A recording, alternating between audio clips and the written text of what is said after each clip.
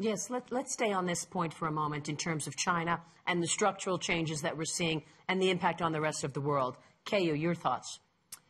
Let us be reminded that only 2 years ago, China was considered to be a ticking financial bomb.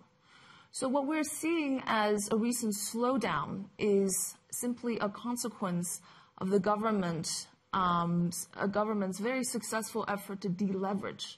So if we look at the kind of deleveraging, the different sectors, financial sectors deleveraging has been quite successful. Most of the debt to assets have stabilized. Household debt is increasing, but household debt was very low, and one can argue too low for a while in China. So these efforts have made China financially much safer.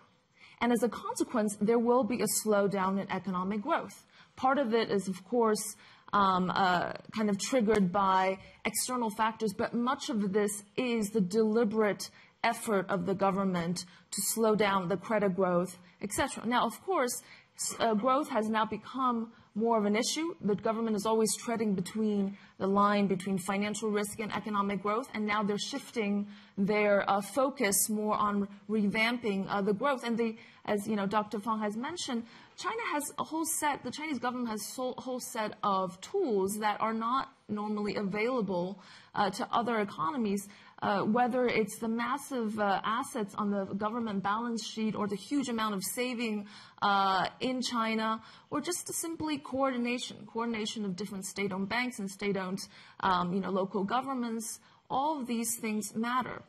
That said, despite the fact that there are a lot of instruments to work with, I think China's main challenge is really how to unleash the real potential of the real economy. Right now, monetary policy is expanding. You're injecting more liquidity. You're pushing for proactive fiscal policy and reducing taxes. But the credit gets stuck in the financial sector. If it actually goes into the real economy, we are confident that there are real big forces of positive changes for the Chinese economy, whether it's entrepreneurship, it's innovation, the fact that services are rising, service productivity is rising, urbanization.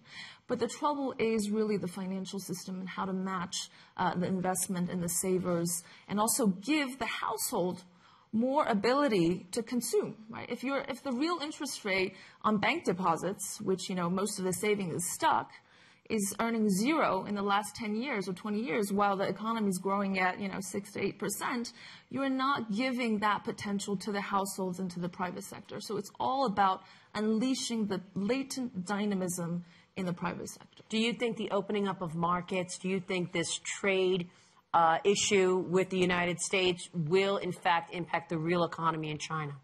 I think that trade war has come as a benefit in disguise, because it is serving as the external pressure for China to undertake some of these really important reforms. And as Axel has mentioned, financial services has opened up, or is really kind of on schedule to open up vastly.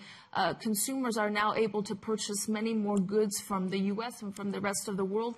China needs competition. So the financial sector needs competition. It needs to be injected with new blood, and it is such things that will help with that. So opening up in general, which is consistent with China's longer-term goals, is simply accelerated by the recent trade war.